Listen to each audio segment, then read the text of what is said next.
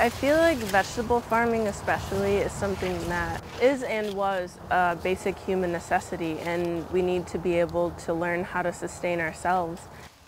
And it also gives you peace of mind knowing where your food is coming from,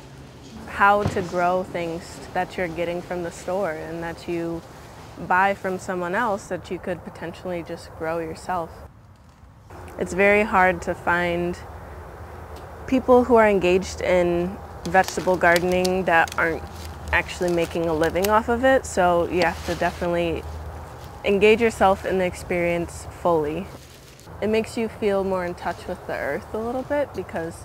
you know, everything that we eat, 90% of it is probably going to be from the earth or something that eats the earth, so you better learn how to